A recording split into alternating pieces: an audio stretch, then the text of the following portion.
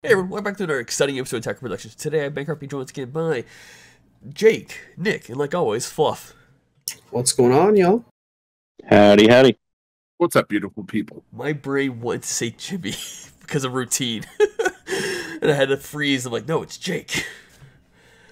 Today's matchup is Fluff versus Nick. Fluff has brought back Syn Shenron because I messed up his Jim and Mill deck, and Nick has brought back Helku.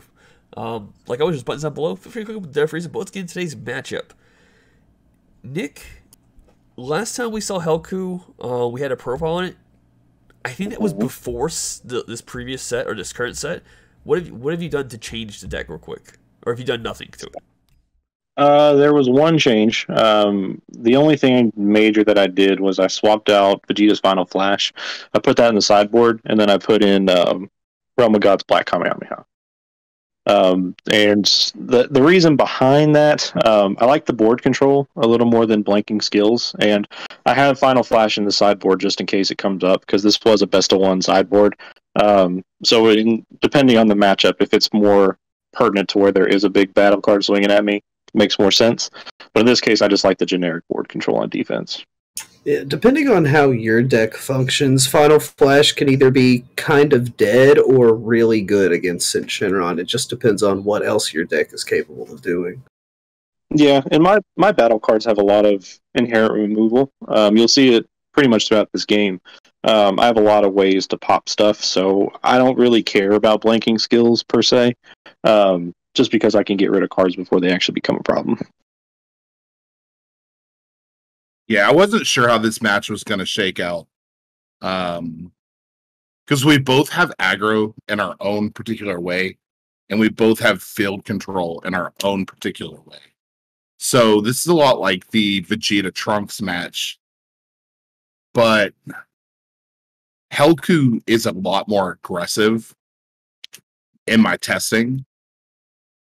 So I'm curious to see how this is going to go. Yeah. And what I will say is, for Helku, I try to keep the engine a little bit small. I think I only run, as far as the flipping battle cards go, I run the Double Strike Goku and the Blocker Goku, which are the only real ones you need. And then the Unison, of course, which is necessary for the whole thing to work. And then I run 4 copies of the extra card, the Trip to Hell. It's kind of rough if you don't see that card turn 1 and turn 2, because turn 2 is when you can actually do your Alternate Awaken by doing a Trip to Hell. So without seeing that card, I'm kind of floundering. As you see, I wasn't able to play it initially, so I'm kind of digging at this point, and I'm searching my deck. I can see the top 3, but I'm really looking for the extra card right now. That's it. This is just an interesting interaction I'm noticing. I think part of the reason Syn Shenron has been as good as it is for as long as it has been is that a lot of other yellow decks have a failure point where if you don't see a particular card at a particular window, it kind of throws a little bit of a wrench into your game plan. Where Syn can play for early, it can play for late. Its leader swing fixes the problem of not drawing what you need to draw because you get a wider view and selection of what you would like to grab. So, overall, I think it's just still positioned really well as a yellow deck, especially against other yellow decks. Also, it has a really good recovery rate as well. But yeah, correct me. Correct me, Fluff, on this one. The 1-star ball, is it drop or hand or deck? Hand or deck. So once you get those 4 drops in your drop area, they're kind of unfortunately shut out. But Syn, as we've seen before in the past, has good ways just putting out big battle cards for fairly cheap and with other resources. Yeah. And those big battle cards are oftentimes they're smoke and mirrors. Like, people will focus really hard on getting that 9 drop off the field, or they'll focus really hard on getting the 8 drop or the Nova off the field, as opposed to just going for the leader. I don't run a ton of negates in this, so it's a lot of the times, if the opponent decides to go really heavy into my leader, sometimes I kind of flounder. But you'll kind of notice in a lot of matches, people really focus on those larger cards as opposed to just striking the leader. And I'm not going to say Fluff got lucky on Nick's turn that time, because, like Nick said earlier, you're not seeing Trip to Hell, which could have helped you just awaken, and that way you could have swung with leader then. Yeah, well, and he did hit me with the 4-drop, so he called leader, so I wasn't able to swing with it to get my inherent draw anyway. Oh yeah, I forgot. But It's not locked to the Go one ahead. side. I forgot about that. I always forget about that part. Yeah. So as of right now, I played it really weird. I tapped 3 for that Goku, which is normally one of the cards you want to reveal and play to get your awaken. But I needed the draw. I needed to fix my hand a little bit, and the blocker is really nice, so I don't really have to worry about the big 30k swing at this point. Yeah, I was wondering why you tapped out and then left it in active mode, but hearing you explain like what's going on with your game state, that makes a lot of sense. Yeah. It was actually a really good play. It provided him a little bit of protection against what could have otherwise been a really pushy turn.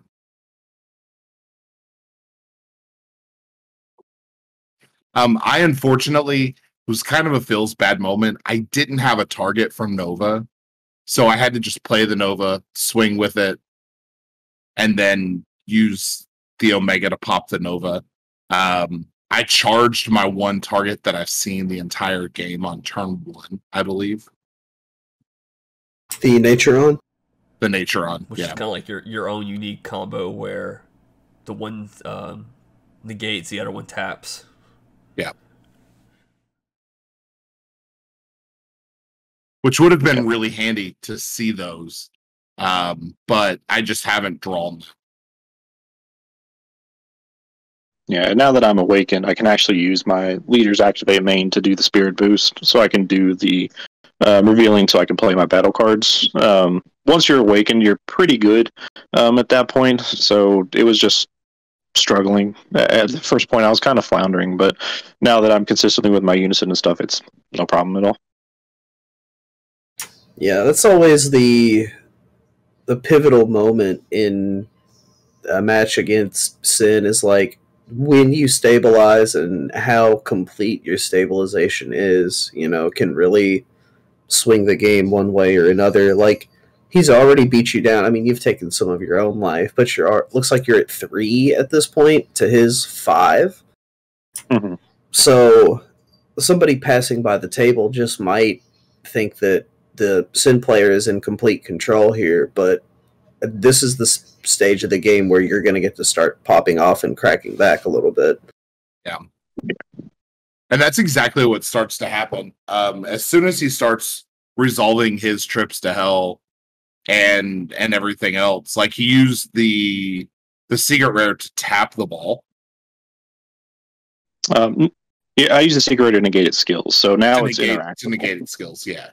Yeah, and I was able to, and he did give the Omega barrier from the Oceanus, but I was able to take it with the secret rare still.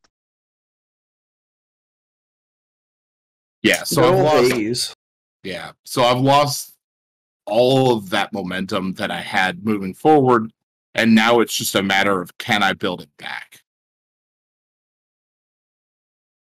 Yeah, this was a big fuck up for me. Wait, what happened there? I forgot to fix my deck in the right way. I was like, okay, because it's really easy to do. So I did the just reveal and flip. But I should have tapped so I could fix it, so I could put one on top. But live and learn, right? Yeah, getting to interact with this ball is really strong. Oh, that was nice. Comboing with the Oceanus to restand it, because even though its skills are negated, it's still a Shadow Dragon. Yeah, that was, losing that ball would have been enormous. And now I have to consider, is it worth me going back up into the 9-drop for him to just, hit another Goku and pop the 9-drop again? And I ultimately believe the answer to that is just yes. Yeah, at least if you go into the 4, you can lock the leader down and alleviate some pressure. So even if you can't go all the way up into the 9, playing off of this ball and spending resources to make sure it survived, I think was overall the correct move. Because I could, I think I have a Mecha Kubora in hand. I could Mecha Kubora and take his Goku and leave myself tapped out with the Goku coming out. But then we start seeing robotic ripostes here, so I'm not going to be able to be as aggressive as I would want to be going into this turn.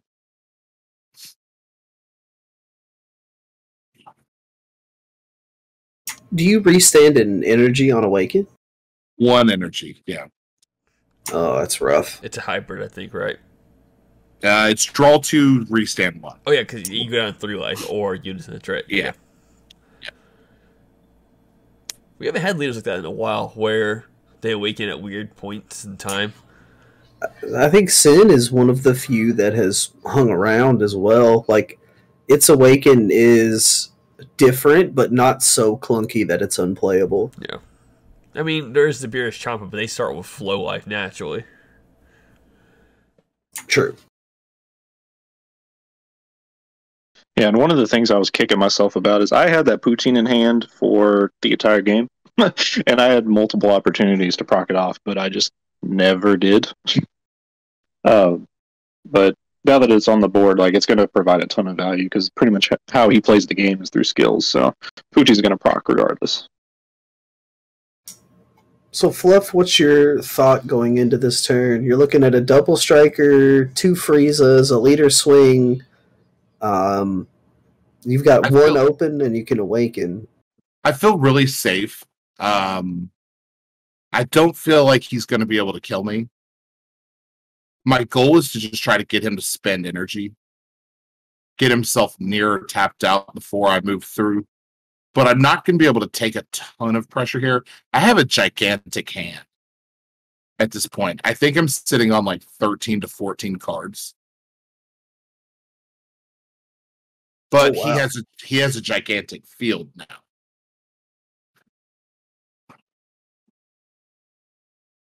Yeah, so at this point, like, I know he would have some type of floodgate in hand, but the best option is just to push through, because I only spent 2 energy, so 3 open energy for defense on yellow is huge. So I wasn't worried, just to push my battle cards right now and just let it ride, see what he can do. Especially if you had a cooler at that moment, like, and if you feel like you could go for game this turn, and he tapped out for the gate, that would have been rough. Even just leaving the 3 up is enough to make your opponent think about cooler and consider what they're doing very carefully, and maybe let you into a battle phase that they otherwise wouldn't. I decided to take that attack. I could have comboed out of it, but I decided to take it because I wanted to Awaken the next turn, and I wanted options to play through. He's sitting on 3 open energy, so I know he's going to be defensive. Yeah, and then he just immediately drops another robotic riposte, and I'm like, shit. Yeah, it's smart in this case, because he can go for the unison, which is fine. He can tap 4. I don't mind him doing that. But if he wants to be pressure by going wide, he'll have to spend extra of his resources. My options are really limited to going into the Mega Kubora Unison, or putting out the Omega Shenron and trying to triple strike and out combo him. But I'm afraid of Vegeta's Final Flash, especially with 2 up in yellow. Yeah. And would the triple strike do anything about his blocker on board right now? No. So like he still has that extra protection from there right now as well. He still has that blocker, so and poutine. So you would have to work around the poutine before going in. Poutine already got triggered when you removed the 9, and he played the ball. Well, but this is a new turn. Oh yeah, this is a new turn. My bad. This is kind of an arcane rules thing, but can you pick the ball repeatedly for Mecha Frieza, and since it can't be affected by skills, you can't switch it? Or is it unselectable in that it's case? unselectable. Ah, okay. Much It like a used to barrier be. card. It used to be, and then they changed the rules on it. I think that makes sense. Just treat it the same way you would treat a battle card with barrier. Yeah, there was a card back in the day, I remember, like, it wasn't Android 13, but it was something. You're like, all right, I'll just use the ball. And it's like, that's stupid. Yeah, it was a thing back in the day, and then they ended up clarifying the rules that you couldn't, because the card doesn't say that it can't be selected; it says it's unaffected by. But cards that are unaffected are no longer applicable targets for targeting effects. No longer selectable. That makes sense overall, I think. So, this is an interesting choice. 2 life. Tapping out, but you do clear his board. He is going into turn 6. Helku has the ability, as we've seen already, to play cards very rapidly. So, like, what was the mindset here, Fluff? Gigantic hand with a fair amount of combo power. And I have a blocker negate in hand. So I feel pretty safe in a lot of different ways. I wouldn't have swung with the Mechikabura, but I needed a way to get that Kai on the field to clear his field. I would have much rather have left that Mechikabura open, but because he negated the leader swing, I was just kind of in a bad spot because I can't attack with the ball. And you can't wait to put the Kai on the table until his turn either, because he can order his turn in such a way that potentially you get no value of it at all.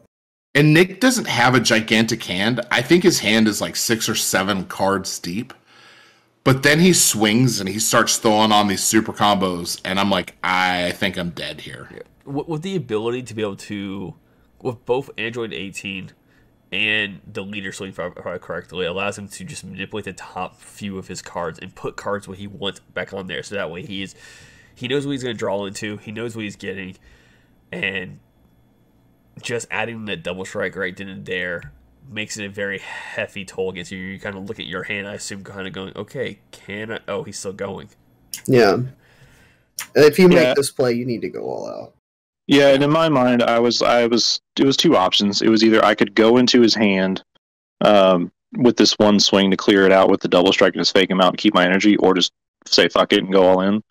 And at this point, I was like, just fuck it, just go all in. Yeah. I think I can only go up to like 70, 75. He goes up to 90, I think. And actually looking at his hand now, even with Dragon Fist, if you were to have negated, he could have just tapped for Dragon Fist, used it to activate Battle, Spirit Boost, and then you couldn't even activate Blocker then. Well, if I had negated, he had Cooler in hand. That's true too, yeah. And the leader swing still would have gone through, and he wouldn't have needed Champa. Yeah. So I was dead there either way. And the reason that I was dead was because I took the double strike in the turn before when I should have defended against that. Yeah, maybe you play your Mechikabura on 4 and just try and put up a wall. Yeah, that's probably what ends up being the more applicable play.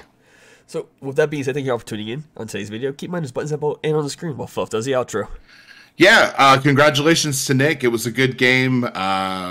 He whipped my ass. As always, read your cards, know your plays, let us make the mistakes so that you don't have to, and Fluff out.